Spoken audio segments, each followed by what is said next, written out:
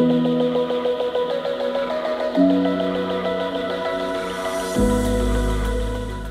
we might make a start. Good morning, everyone. I'm Paul Lavey, the Research Events Coordinator at Swinburne. Thanks for joining us for today's webinar, which is titled What's the Value of Voice, which is being presented by the Social Innovation Research Institute at Swinburne. I'll hand over shortly to Professor Jane Farmer, who is the Director of the Institute, and Professor Valerie Jones, who will be our guest speaker for the session. But before I hand over, I'd just like to acknowledge our traditional owners. I acknowledge that I'm hosting this webinar from the lands of the Wurundjeri people in the Kulin Nation. I also acknowledge the traditional custodians of the various lands on which you all work today and the Aboriginal and Torres Strait Islander people participating in this webinar. I pay my respects to elders past, present and emerging, and I celebrate the diversity of Aboriginal peoples and their ongoing cultures and connections to the lands and waters. Just some very brief housekeeping. We will have Q&A at the end of the presentation. Feel free to pop comments in the chat or Q&A, and we'll go through those at the end. If you'd like to verbally ask a question, just raise your hand and I can enable your microphone. And just to let you know that we will be recording the session. So if you're don't feel comfortable having your voice included in the recording when we share afterwards, just email me at the email address below. So I will now hand over to Jane with today's session. Jane, over to you. Thanks, Paul, and thanks everyone for being here, especially thanks to Valerie. I'll just do a little bit of a slight introduction to Valerie and then I'll hand over to Valerie to give her talk. So it's a great pleasure to have Valerie here at Swinburne as our visiting Fulbright scholar, or as it says on Valerie's LinkedIn page, Fulbrighter. I love that idea of being a Fulbrighter, but anyway, I look back at my emails and I realized that you first contacted us on the 9th of September 2021, Valerie, with the idea of us partnering on a Fulbright. And Valerie was awarded this on April the 1st. I think it's great for Swinburne to have Valerie and these kinds of opportunities because in Australia, there aren't that many kinds of grant opportunities for us to meet international colleagues. And so anything like that should be jumped upon because it's great to just get exposure to the wider world, I guess. Valerie works at the University of Nebraska and, you know, in best traditions, I Googled that this morning and found out it was a public land grant research university, which is the awesomest, best kind, in my opinion, although I haven't got a great deal of expertise. Notable alumni from the University of Nebraska are Warren Buffett. So I assume that it's a very rich university because I'm sure he gives you lots of cash. Johnny Carson and John Pershing, who I believe lots of missiles are named after. So Valerie is Associate Professor and Director of the Public Insight Lab. She's bravely come to Melbourne immediately post-pandemic, which means that she's come to a highly disconnected environment where perhaps people are largely speaking to their home voice assistants. So maybe it is a great environment to be doing your research. And yeah, without further ado, I want to hand over to Valerie, who'll maybe tell you a little bit more about herself and her amazing research. Okay. Thank you so much, Jane and Paul. I'm going to attempt to share slides first here. Let's see. Yeah, is that look good? You can see that? Okay. Yep, that's coming through. Perfect. Well, Jane and I had the pleasure of chatting over Zoom a few times while I was working on the Fulbright application since September of 21, and I knew that I would be in for learning a lot and a pretty fantastic personality and a group of people to work with. It's been so much fun talking with Jane. She helped me kind of shape the research that I'll be doing here. So Australia can have me back anytime. By the way, I will schlep over here anytime. But yeah, my presentation here today is about the value of voice. So I'm going to start with a story. I'm going to tell a lot of stories. I actually belong to the College of Journalism and Mass Communications, and so we tell stories. So I'm going to start with a story.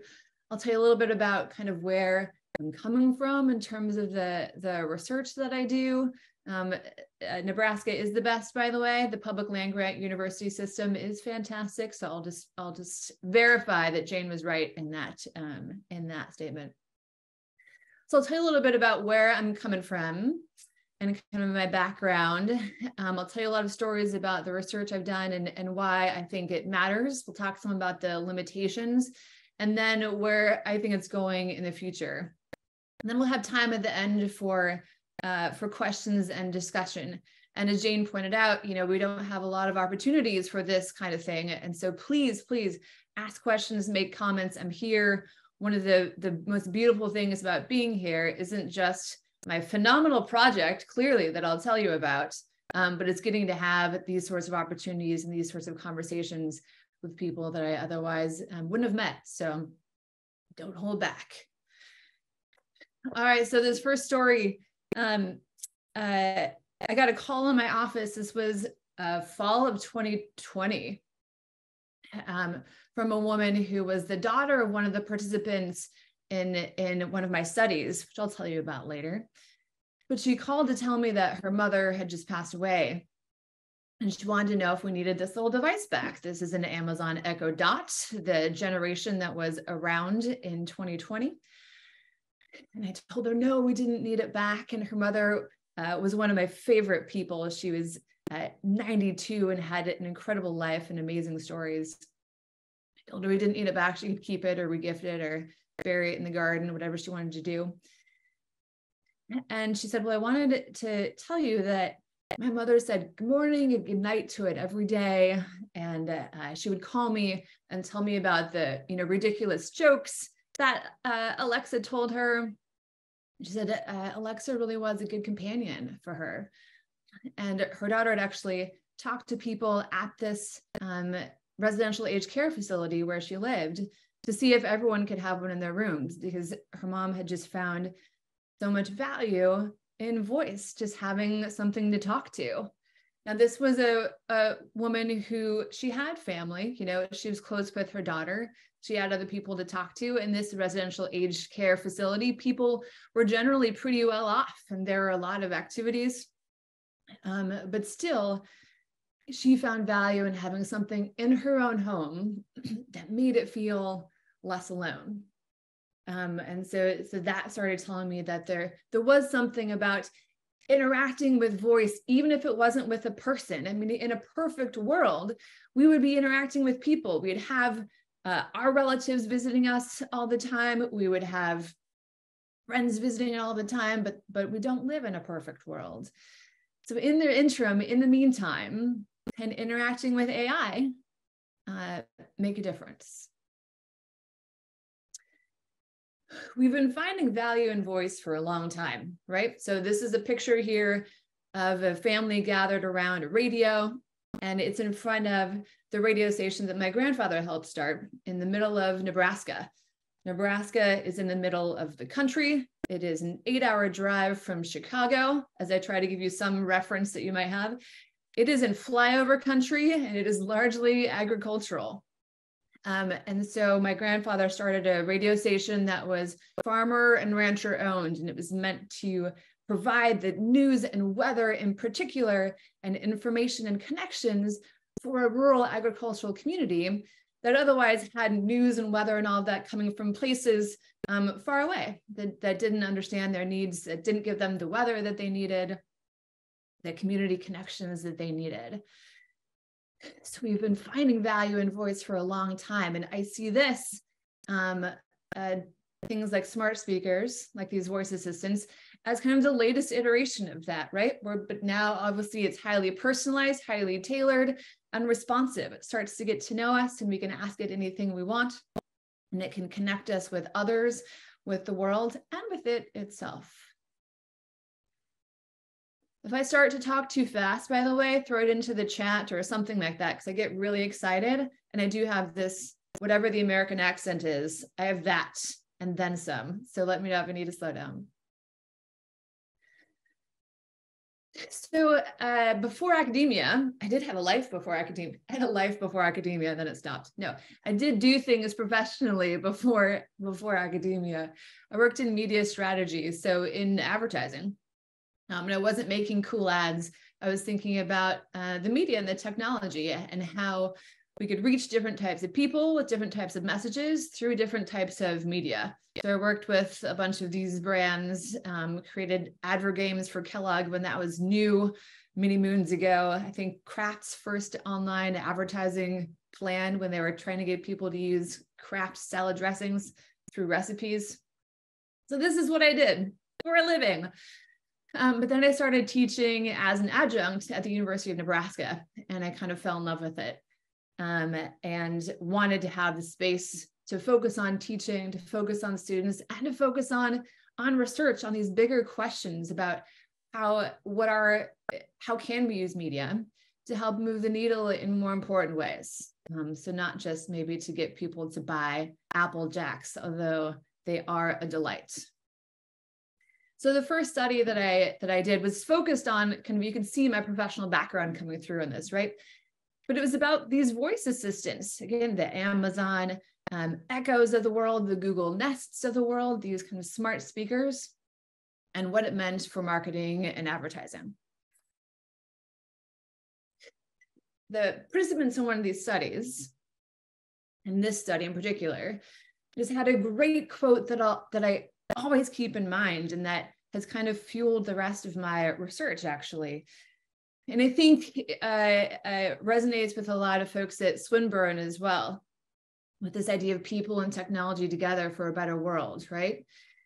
So he said that he remembered people talking about this intelligent homes for a long time. We've been talking about it since the Jetsons, and there's something really intriguing about intelligent homes, that they can do all these things for you and make your life easier. He said it remains to be seen, right? Is it making people happier, smarter, safer, richer, more informed, better citizens, better humans? But I don't know. What I feel like often doesn't happen is that we don't stop to think. So I started really focusing on this media, on kind of voice-activated AI, and how it can be helpful. How can it help make our lives richer? How can it help make our lives happier? And I found a particular opportunity, I thought, with older people who didn't then have to learn a particular interface or a new program, but could access all these things with their voice. So at the same time, there's been a lot of press lately, certainly post-COVID and during COVID, but even beforehand, Vivek Murthy, our twice Surgeon General, wrote this book called Together, about the healing power of human connection in a sometimes lonely world. And we all started to realize that, sorry, I'm getting these notifications. Dismiss all reminders. Okay. Oops, hold on. Here we are. Valerie, I was just going to say, look, we can't see anything other than the power of your presentation, so all Fantastic. Good. I will keep up the sound effects, though, just to keep you all guessing about what is happening on her screen. All right, well, that's good. So there started to be more attention paid to this idea of these feelings of loneliness and how it can be bad for our health and how we all need social connection. So I saw an opportunity with these voice assistants. Since they're interactive, they're personalized, they're responsive, they're easy to use, they're wildly affordable. Could just talking to something like this help influence these feelings of loneliness. So I created this first study. This is the one where the participant's daughter called me. And it was really kind of focused on feasibility. I made this giant list. I don't expect you to be able to read all of these things, but of things you could do with this voice assistant. And the idea was for people to choose 5 things off of this list, at least 5 things a day to do that they enjoyed. And I encourage people to mark on this, highlight it, whatever things they like to do. It was up to them. And I just asked that they interact regularly. This was people living alone who were 78 and older in residential aged care. So not surprisingly, you know, it was used a lot for music. It was used a lot for weather, because that is very important in the Midwest. It was used a lot for just timers and reminders to help people fall asleep with some kind of relaxing sounds, and some for games and conversation, things like that. And we found that, first of all, like, this was feasible. You know, people could learn this fairly easily. It's imperfect, right? But for an out of the box thing that you mostly just plug in and connect to Wi-Fi, it was pretty easy to use. And it did significantly influence these feelings of loneliness. So we gave them, you know, surveys before and after, and interviewed them as well. And after, at the end of the study, they did have fewer feelings of loneliness. I do want to say, right, this does not assume that all older people are lonely, that this is an issue that only affects older people, an issue that affects only people living alone. That's not the case. We all deal with these feelings. But when, you know, like, so many of these people had been, you know, married for decades, and then you find yourself in a living alone without another voice in the house, this kind of thing can matter, just having a response. And then we found that people who treated it more like a person, that kind of predicted these loneliness reductions. So we coded all of their interactions, and we found that those who use these relational greetings, that predicted these reductions in these feelings of loneliness. So when people said things like "good morning" and "hello, Alexa," and "Alexa, I'm going down for supper," one was "Alexa, I'm leaving, you're in charge of the cats," or "good night," that this was a factor. Right? So since then, we also found that interaction time correlates with larger reductions in feelings of loneliness. So I was curious, she saw some research from here in Australia with RMIT and Bolton Clark about this brooch that counted the number of words spoken. So an older adult would wear this brooch. If they dipped below a certain number of words per day spoken, a caregiver would be notified. So we just did this analysis. I was curious about if just number of words spoken to the device would relate to these feelings of loneliness. It wasn't quite that linear, but interaction time was. So the more time you spent interacting with Alexa, that related to this larger reduction of feelings of loneliness. Because we have all of the data from these interactions. So we know everything that people said to Alexa, and we know everything that was said back. And that's really helped us understand the role that this can play. So since then, we built out kind of an interdisciplinary team. So I'm working with a gerontologist at the University of Nebraska Omaha, a nurse at the University of Nebraska Medical Center, and there are two of us in the College of Journalism and Mass Communications. And we all have slightly different questions, which has helped inform the research. So I actually worked with a journalism colleague to interview people about their use over the pandemic. So we followed up with folks, right? Adoption is one thing. A lot of us like new toys, right? It's new technology. This is so fun. Let me tinker with it, blah, blah, blah. Many older people are no different. So we were wondering if people would continue using it over the course of the pandemic, even if they didn't have to anymore, right? So even if we weren't asking them to, would they keep doing it? And we found that most did. They found it to be reliable. A number of people talked about just how they knew that if they said its name, if they said Alexa, then it would respond. And that was always the case. They talked about it facilitating independence. So just setting timers and reminders can help them feel like they can better manage their lives and help them keep track of what was going on. connected them with feelings of nostalgia through music. Music was the top use, as it is for all of us.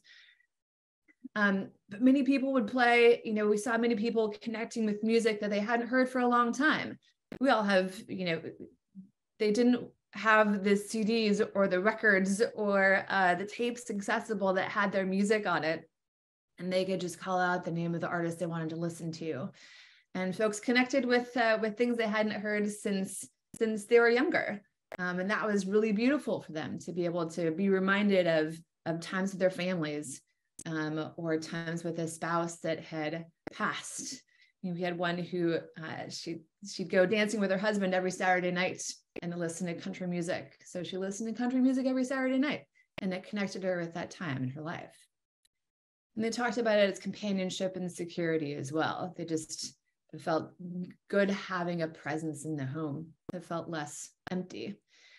This isn't the case for everyone. This is the case for the people that we followed up with in our study, which was 16 to begin with.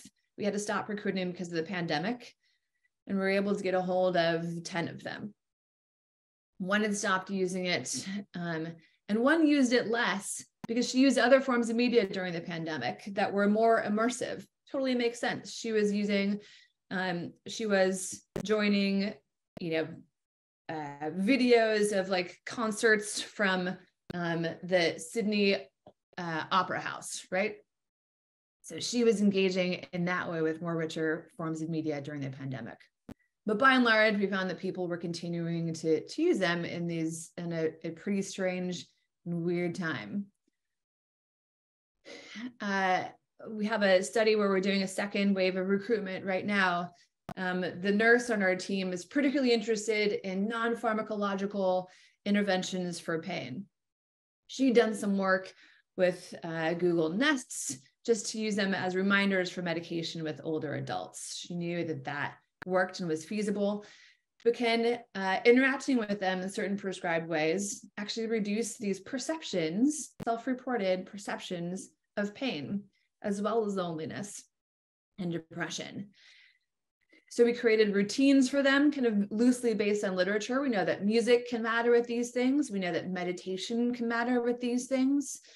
We know that even just things like just interacting and using your voice, right? So we had them ask for the weather even, and humor, a joke. The jokes are terrible, right? Y'all think about jokes you've heard from Alexa or Google Assistant. They're pretty bad. They're kind of like dad jokes. Like they can make you roll your eyes at least, right? So we had them do these standardized routines and personalized routines where they got to choose the type of music or the types of jokes, and found that it did actually reduce these feelings of these perceptions of pain and loneliness and depression over the course of 16 weeks. We also started looking at types of people. So we know that this isn't for everyone, right? A lot of people look at this and think it's dumb. It is dumb in many ways, but not think it's useful. And that's okay. This isn't the solution to loneliness. This isn't a solution to magically making us all more socially connected, to magically making us less isolated, but it can be part of an answer for certain types of people, I think. So we started having people complete a personality inventory too, so we can start to relate types of people to results. And then we're finishing up a study right now that looks more at using these to facilitate social connection with other people. So we, in this one, we required people to call someone through the devices. Some of them have video devices, so with screens, and some of them just have audio. We're also interested in how people with maybe different levels of cognitive impairments, maybe dipping into mild cognitive impairment, how they might find kind of usefulness of those with a screen or those without a screen. So we're trying to think of them more as a bridge to, people that people love, as a bridge to activities that people love. I got to see one guy in our study who was in the smallest apartment that I'd seen at a residential aged care. These have all been with residential aged care facilities. And he had gotten an assistant with a screen. So he was kind of amazed, first of all, just when he plugged it in, and it just shows different pictures, right? It shows different scenes from nature. And he thought that was pretty great in and of itself. And then we programmed in the person that he wanted to call. He wasn't married, hadn't had kids, but had a niece that he talked to regularly. And so we called her, and she answered through the Alexa app she had on her phone. And we caught her in the middle of a harvest. So she was in this golden field, and it was blue sky, and she was there in her combine. And she gave her uncle kind of a tour of the cab of her combine and just showed her where she kept different things. And here's where she kept the snacks, and here's where she kept the vodka that they'd all take a pull of when they do the last run on the fields. And it was pretty magical to get to see his face as he saw this environment that had been described to him, but he hadn't seen himself in a long time. The study that I'm here to do now has been influenced by my conversations with Jane and the work of Siri. It's more focused on social connection than necessarily these feelings of loneliness. So how can we use voice assistants to kind of proactively create these connections? And it's more focused on the voices of current users. So in the past, my work had been largely working with older adults, 75 and up, 78 and up, in residential aged care facilities. So it could be independent living or assisted living in the US, who hadn't used these at all before, but were interested, but were curious. And then generally doing things that we asked them to do. This is about learning from those who have already said, yes, I want one of these, and have already purchased and been using one of them on their own. So we're learning from the current users to co-create this guide to using devices to help facilitate this social connection. Now, whether that's helping them connect with other people, so maybe helping them learn to call people through it, helping them connect with even just locally relevant kind of news and activities. How do you feel more connected with your community, or with your hobbies or interests, activities that you care about? That's what we'll be working on developing with the group here in Melbourne. Always be recruiting, right? Spruiking for the current study. Is that the right way to say that? Yes. I'm adapting, I'm learning, I'm growing. I hadn't heard of spruiking before, and I just used it in a sentence. Gosh, this Fulbright is useful. But spruiking for current studies. So if you know people who meet these criteria, you let me know, or Jasmine Knox know. So we're just looking at younger folks, 55 and older. We're trying to keep the criteria very open, who have already a Google Nest or an Amazon Echo in their home and live somewhere around here. And then we'll chat with them. We'll give them questionnaires in the beginning and end. But we want to understand how they're used, how they could be used, what social connection means to people, so that we can start to connect those things, start to think about how we might proactively use these devices to connect people with things and people in places and spaces that they care about.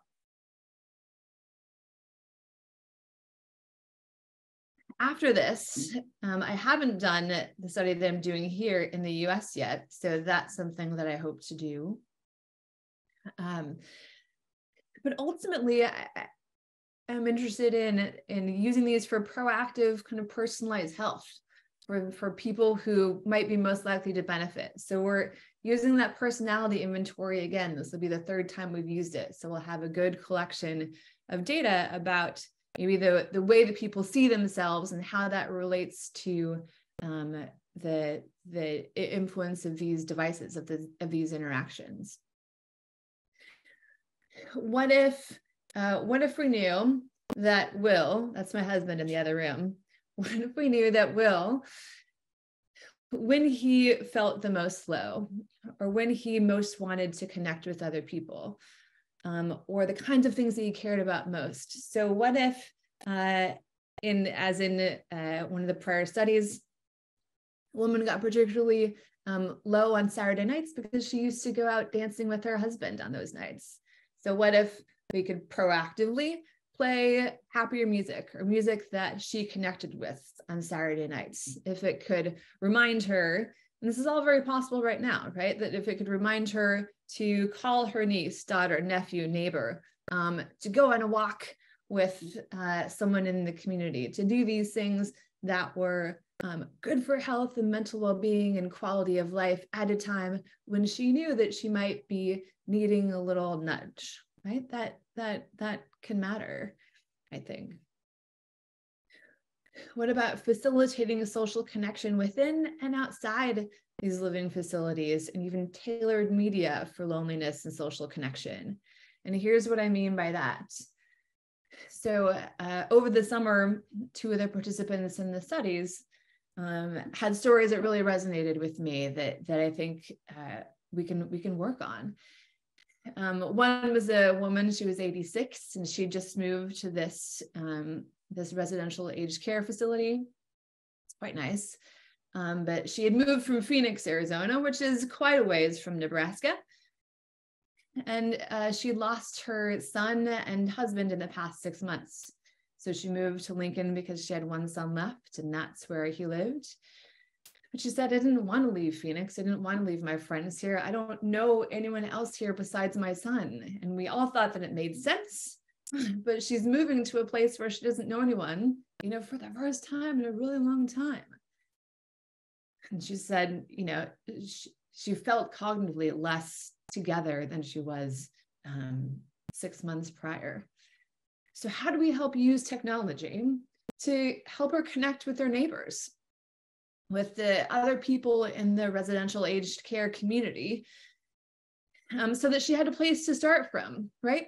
So that maybe if she didn't feel like going downstairs to happy hour or whatever the case is, maybe she could play Jeopardy, or play a trivia game collaboratively with other people in the facility, and then get to know her neighbors without having to, get her hair done and put lipstick on. That's the case for me. Sometimes you just don't feel like it, right? And then you had a place to start from, and then you have some shared connections. What if I was talking to Sunil in the well-being clinic, and he was talking about how visibility matters, and people having their stories told matters. What if you can connect with the stories of other people in your residential aged care communities and get to know your neighbors a little bit and realize, oh my gosh, you were both involved in this cause or this school or this activity. So you have, again, a place to start from for a relationship, or a way to keep building that relationship, even if you're not physically together. In talking with Jane and Jasmine, some of the work that they had just done in residential aged care here, they found that activities that people did weren't really designed to create the social connection. They're kind of one way and independent, like bingo, for example, where it's just me against being by myself. What do we think about this in an integrated system? So we have in-person activities that are designed to be collaborative and relationship building, and then digital and virtual activities that can pick up where those left off or give people a foundation to build from. I think all that's possible. Like I said, in a perfect world, it would be people talking with people. But one of the people that we met with last week for this study, he has a nephew who is Pentecostal, and that is just very different set of beliefs than he has. And that's all the family that he has. Most of his friends are gone, and he's ill and struggles sometimes.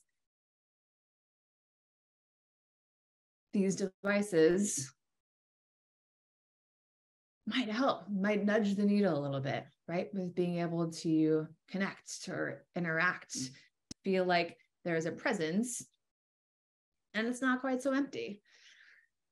It's not a magic solution, but I think it's a stop along the way of thinking about the value of voice and how we can create opportunities to connect on a number of levels, face-to-face and digitally. It's easy as researchers, right, to get kind of lost in the data. So I do use measures that, scales that measure feelings of depression and social networks. And I use that in conjunction with interviews, and it's easy to get lost in trying to find statistical significance. But I was talking with Sonia Padel at the Living Lab, and we were talking about just outcomes. Who decides what outcomes matter? We want to see those scales nudged, but if it makes a difference in somebody's life, isn't that what we're after? So that's what we're trying to keep in mind as we go forward in the study, is how do we keep that audience in mind, keep the participants in mind, design from their perspective, and co-create solutions that can contribute to a richer, happier, better quality of life when we're experiencing a longer length of life. People and technology together for a better world. I appreciate being able to be here in Melbourne, working with Swinburne, working with Jane and Siri. I hope this is just the beginning of collaborations to come. Hit me with your hardest questions now. Amazing. Thanks so much, Valerie. That was really a joy to listen to, I have to say. I look at these devices with more hope now. I think I've told you before that there is one in the house that I'm currently living in, and it doesn't get my accent, and it just totally like misconstrues me all the time. They're not that smart. Anyway, we have a couple of questions, but I do encourage others to pop their questions into the Q&A. I think that's right, isn't it, Paul? Yep. Yep, that's right. Yep. Right. So we've got a couple of questions from Mark Silver. Mark's clearly a big fan here, Valerie. So he says, this is fabulous. Can you talk more about the interaction between these devices, e.g. Alexa, and the internet, e.g. Google Earth, sites for reminiscence, migration places, etc. And also, what do you think about facilitating group interaction across geographical areas? So there's two questions there. Over to you. Cool. Hi, Mark. Mark has been great. He talked to me early on about where and how I might recruit, and helped give me some vital info of people to follow up with. So thank you for that. Yeah, I think that right now, the capabilities are pretty simple, especially when you're just talking about the audio only version. But when you get to those with screens, that's where I think it can become more interesting and connected. So in most of our studies, the top activities are listening to music, just like it is with most of us, listening to music, asking for the weather, asking for news, using them for kind of household management and functional things like timers, alarms, reminders, that type of thing. When they're used for music, though, you talked a little bit about reminiscence, I guess. When they're used for music, we've had participants talk about how they like the lyrics coming up on the screen, because then they can sing along. Actually, a woman I was talking with yesterday talked about having sing-alongs for hours, because that used to be a really important part of her youth. Was when her dad was home from the war, her mom would hire a piano, and they would have like family sing-alongs. So just being able to see those lyrics can be really useful in that. Integrating with Google Earth is probably not great right now. The interaction, the engagement with the screens, I think, is really lacking, because you should be able to say, I have an Amazon version at home in the US, and you should be able to say, show me a map of, like, show me where Perth is, or something like that. and it should come up. I know where it is now, by the way, but it should come up on the screen, and it doesn't really do that. So I think the integration is not super great. I don't know that it can work with Google Earth, but you can absolutely facilitate. So here's an example of how it can facilitate group interaction across geographical areas now. You can play games with people like across the world. So there are, in even the first study that we did, we had a list of games that you could play, and some of them were trivia games. And you can do multiplayer games. So you can and it'll match you up with whoever else is playing at that time. So you can play like trivia games against someone in Denmark, for example. Like what I'm particularly interested in is, can you do something like that with just people in a residential aged care facility? So can you play, Jeopardy or a music trivia game or something like that with just those? So it's geo-targeted to just your community, so that you can be strategic in that. Or to your point, if it could be geo-targeted to, if you can say, I want to play against someone in Norway because you have like family connections in Norway, that you could do that. But long story short, I don't think it does that very well right now. Okay. Ready for the next one? Oh yeah, intergenerational programs. No, we're going to Abby's question. Okay, cool. How is this being rolled out as a commercial offering? Which is kind of what I'd written down as well, which is like, I think also, what's the interest from like aged care providers then? Are they taking it up and putting it into their aged care offering? I don't know if this is what Abby is saying. Maybe their question is slightly different. So answer them both. Yeah. In the US, I think it's just super spotty. I mean, I had a student from Illinois where he worked in a nursing home that had these in every room. I haven't seen that in Nebraska. The only ones I've seen in rooms are those that we've placed there. So it's spotty. Amazon in 2021 launched basically kind of an Alexa Together program that was targeted at aged care, so that you could subscribe to that program. Amazon is like constantly pushing their services. You could subscribe to that program, and then you could be able to drop in your relative, which you can do without subscribing. But you'd also get notifications about their interactions, which they would consent to too, of course. So you'd know if they had interacted with the device at all that day and kind of what they'd done. So that was a bit of a kind of safety check. I haven't found any data about the uptick on that, or how many people are using that. They're kind of aware of the market in that way. Here, I'm not aware. In Australia, the dominant device tends to be Google. I'm not aware of any facilities using it kind of commercially here, or health systems using it kind of across the board here. Okay.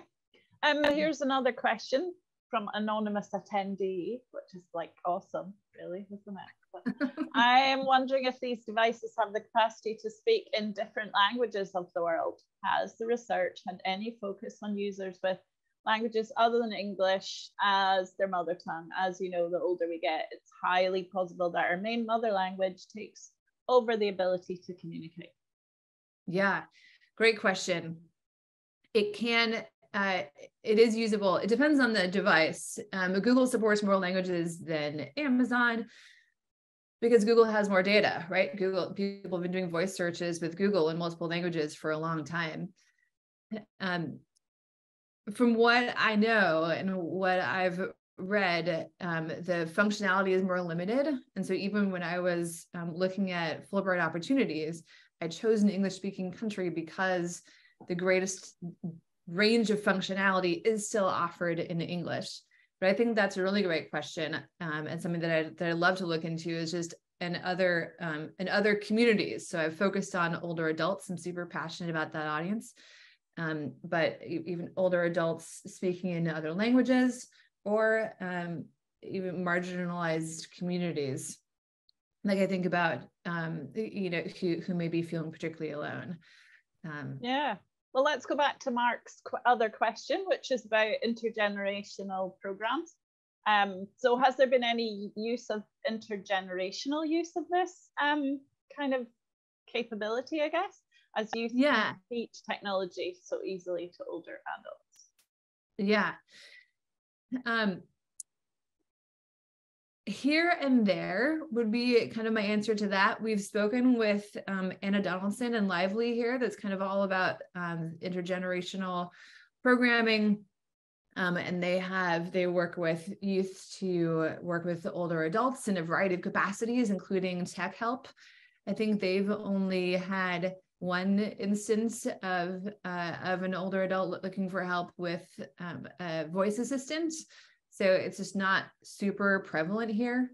But I think that would certainly be really useful. We see people interacting with them with their grandchildren and relatives for sure. I mean, a lot of the people who have gotten them from their grandchildren, nieces, nephews, whatever. And then it seems like half the time, that's a made up number, but it seems like half the time they then like sit in the closet for a while because like the well-intentioned niece sends this Google Nest to her aunt or great aunt, but then like doesn't actually set it up for them and teach them how to use it.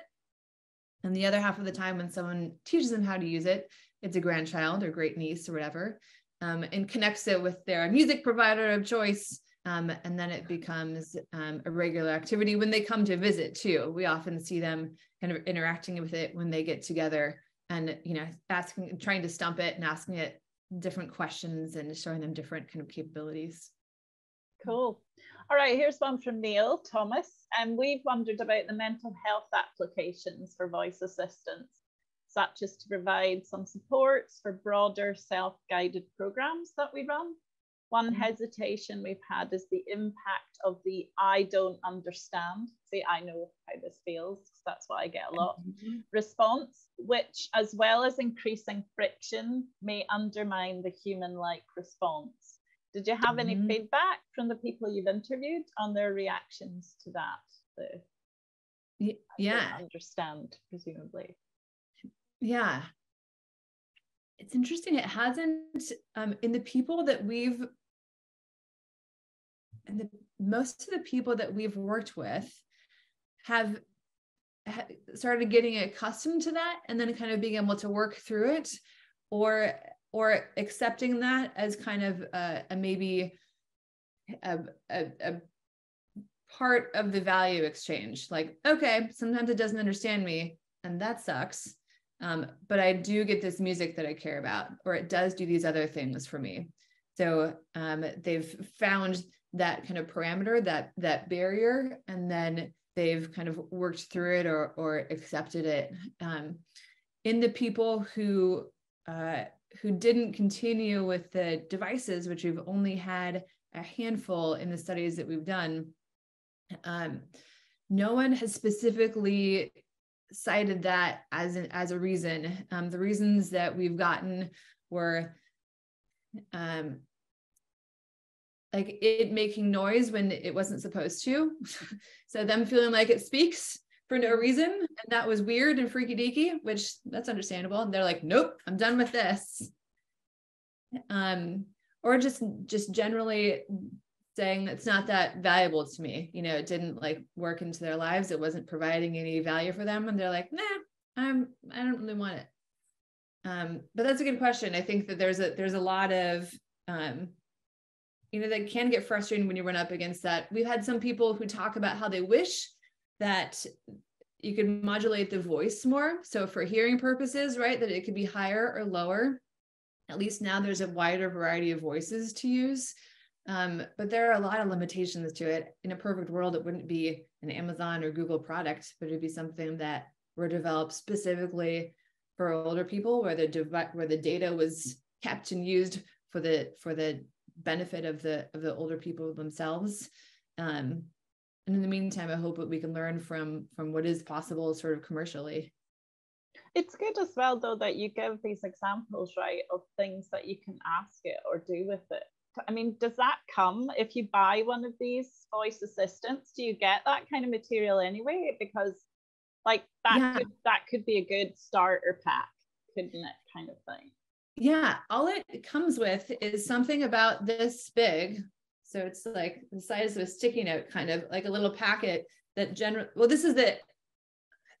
it's a little bit different between Amazon and Google, but generally there's kind of a little starter packet like this that mostly just talks about what the buttons are, like how to turn it on or off, mute it, and then maybe 3 or 4 things that you can do with it. But we've had a lot of people who've had them too, who don't know what else they can do. And so I have that list of things up on my bio on my website, because I had so many people asking about it. And it's helpful just to be able to read off the words and see if it's something that's useful to you.